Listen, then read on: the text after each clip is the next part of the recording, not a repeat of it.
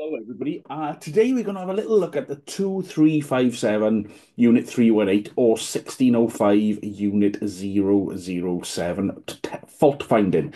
There's a load of confusion with this unit, so today I'm going to clear this up. And for once and for all, we're going to get this absolutely nailed, okay? So please pay attention because this is what you will have to do 100% in your criteria, okay? So on the 2357, guys, and on the 1605, you have to cover all of these faults, right? Now, people are putting their evidence in and they're only putting one or two of them in there. We've got to cover every single fault, okay?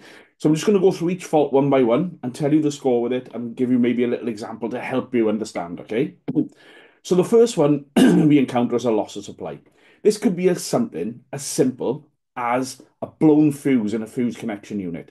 The way I would approach a job like that would be something's not working. Therefore, I will open the fuse connection unit. I will test the top with my voltage indicators, or I'll test the incoming supply, sorry, with my voltage indicators. I will have supply there. I'll test the outgoing, and I won't have supply there. Therefore, logically, it's going to tell me the fuse is blown. I will then safely isolate, remove the fuse, put a new fuse back in, retest voltage again, um, put a new fuse in, take the safe isolation off, put the new fuse in, functional test it, job done. Okay, so that's loss of supply. Overload, you're not going to encounter this very often, so we're going to talk about it. We don't need photographic evidence for an overload.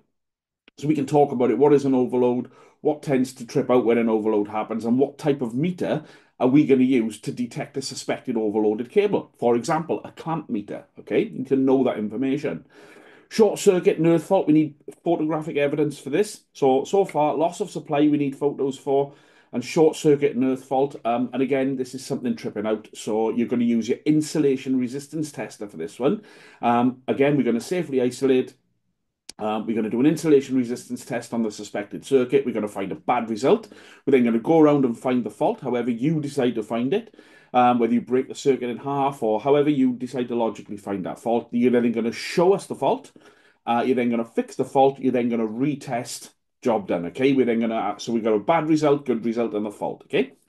Transient voltage, again, this is something we're going to talk about, a short unwanted spike in voltage. You're not going to get pictures of this, so don't worry about it. We'll have a chat about it. You're just going to tell me what is a transient voltage, lightning strike, or an example is you're in a dark room, you put a plastic light switch on and the rock is broken and you get a little blue flash. That is actually transient voltage. Transient means to move. So it's voltage that's moving. That's simple as that. So that's transient voltage, okay? Loss of line, a great example of this would be a ring final circuit with an open line conductor. So where you do your end-to-ends, you've got an open line, you go around, you find the open line. You can do this a number of ways. You know, you can just join R1 and R2 together and go around testing with your plug. Nice and easy way of finding that. When you get the open result, you know that's where you are between 2 points. You find the open ring, you show us the fault again with the line conductor out, you fix it, you retest it, job done. We want a full ring final test for that one, please. Incorrect phase rotation. Again, if you don't encounter this, we can talk about it. What is a phase rotation test? How do we do it? By the use of a phase rotation meter, isn't it? And also, what could go wrong with incorrect phase rotation? So, for example, a motor could spin backwards, couldn't it? Or a saw causing maybe a dangerous situation. But I don't need photos for that. High resistance joint, I do need photos. So again, I'm going to use the ring final circuit for this. So the line and the neutral we know should be the same, or roughly the same, or within 0.05 of each other when you do an end to end. But if you do the line conductor and it comes out, for example, at 0.10 ohms, but you do the neutral and it comes out at 1.96, we know there's a problem with the neutral conductors. So you're going to go around again, find the loose connection, tighten it up, retest, get the good readings, job done. And the final one is a component fault. So this is a broken switch, a broken socket, a broken light, a broken anything to do with a fixed wiring. It's not a broken microwave, a broken cooker. It's not anything like that. It's got to be fixed wiring, right?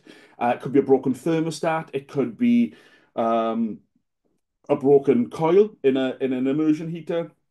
It could be a cracked socket. It could be anything that's a component on a fixed wiring system. Again, we need photos of that. You find it and fix it. Okay, so just to recap, photos needed for loss of supply, short circuit, loss of line, high resistance joint and component faults, and we can discuss only, which means I don't need photos, for overload, transient voltage, or incorrect phase rotation. Guys, I hope that's cleared it up. It's a massive thing that's holding you guys back because you're not understanding this. So all the faults on the 1605 and the 2357 must be covered. I hope you've enjoyed this video, and I hope that you start to implement this with immediate effect.